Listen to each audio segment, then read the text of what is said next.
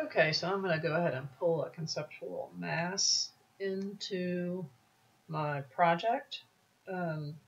So just to show you how that works, I'm going to go ahead and open up conceptual mass that I've been working on, and we'll take a look at it. I've actually added a material parameter to this one, and I want to show you how I did that.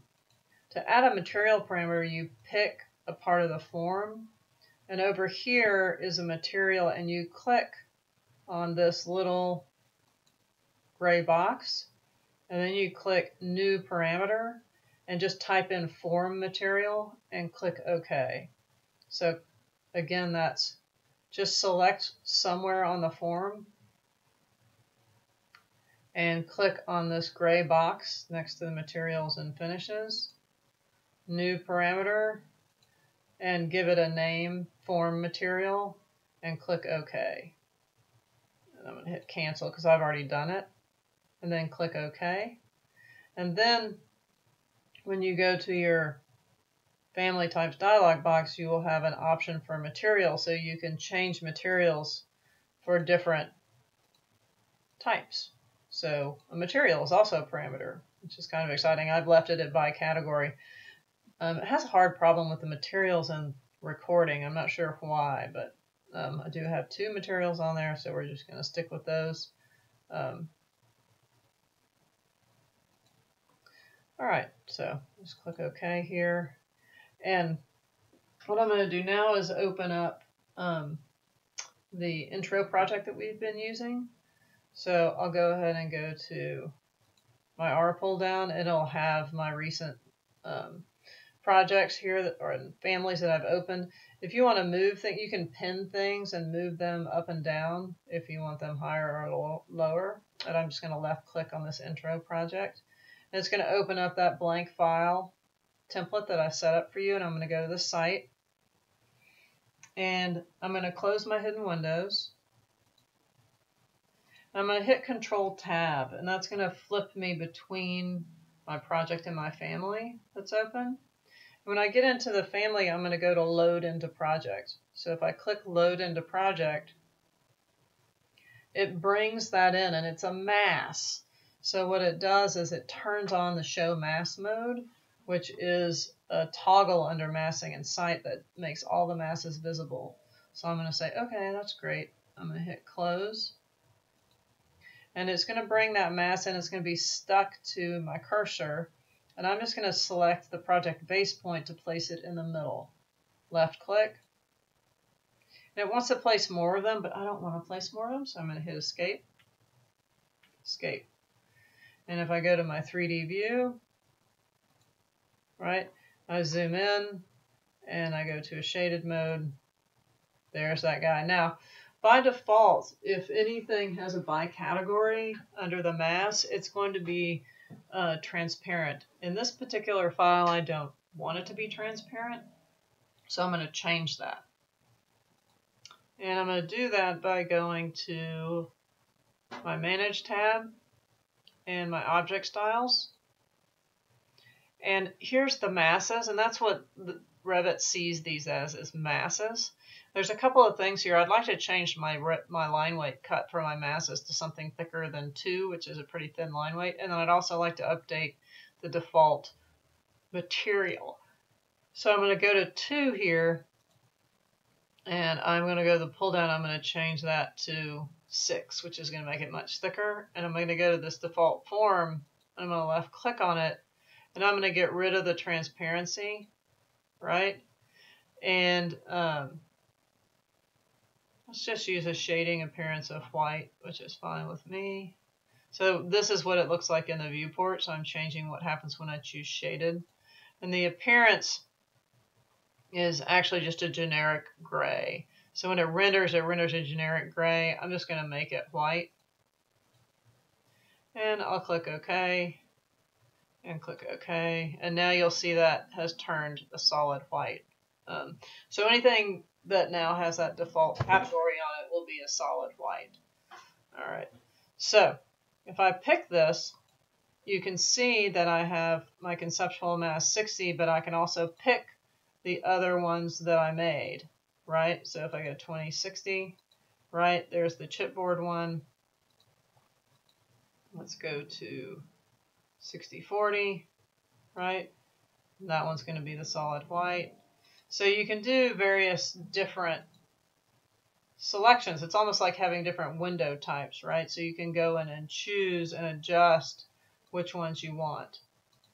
So the 40 look like. So the 40 is the one that I put glass on, right? So if I didn't want that glass on there, I could pick this and I could go to edit type and it would show me all of the parameters that I had set for that particular type. So I could change the glass here. Oops. Change the glass, right, to zinc, you know. Click OK and click OK. And now that is zinc. Okay. All right. So let's take a look and see what it looks like in our plan. So let's go to Plan 2 Schematic. So there it is cutting, right? And this is a shaded view, and the zinc is actually pretty dark, so we may potentially want to change our cut color to something a little bit more visible. So I'm just going to come over here and type VV. And you'll see right now we have these cut patterns set all to gray. And I'm just going to select the top one and shift and click on those. And let's just change it to, we'll change it to red. Okay. And click OK. And you'll see that it changes all of the section cuts to red. So that includes the mass, which is what we're working in right now. So it should update that to a red section cut. Now I could come in and say, create view template from view. And I'll name this Plan Schematic Red, right? And it'll put that within my view templates. And I can actually come in and apply that template property now that I've saved it, right? And so now if I go to Plan 1, it'll be set up like that as well. And I can do that for the sections and the elevations. So let's go ahead to our composition sheet and see what that looks like. So you can see I've updated that to red. That's actually the floor plan. That's actually a building section, so it's got a red on it too that's a little different. So we would want to update that and make them the same. So if I double click on that, go to VV, slight different. Oh, actually it's probably the difference in the way that the sun is hitting it, which is a little difficult. So we would need to, maybe on this one,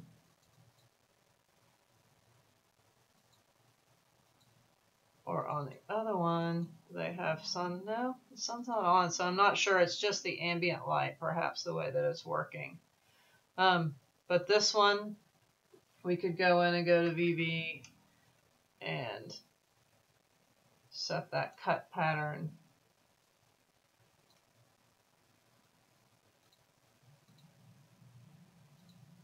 to a solid red. So you can kind of see how, right, so now that, and that one, I don't know why. I think it's because the ambient light is a little higher in this one because it's directly hitting the sun. So if I go to graphic display options, I may be able to turn the ambient lighting down a little bit. Let's see if that works. Yeah, I think it is the ambient light. So if I turn that to none and click OK, and then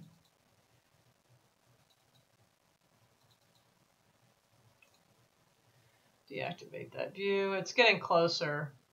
Let's go ahead and delete this one. This one's a little weird. But these guys, too, a little strange, right? This has got some transparency on it. And it's also cutting in kind of a weird way. So if we were to go look and see where those things are cutting, like we go to Plan 1, that's where those sections are cutting. So we may potentially want to just, you know, move those. I'm going to filter out everything but the views.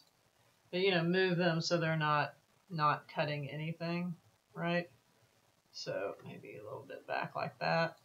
And then if we go back, of course, that will have adjusted all the sections. So you'd have to do, you know, a little bit of adjustment to go in here, and we could change the way that those looked. We need to update that view. So this is a significantly different model than the one that we looked at before, so you will have to update it.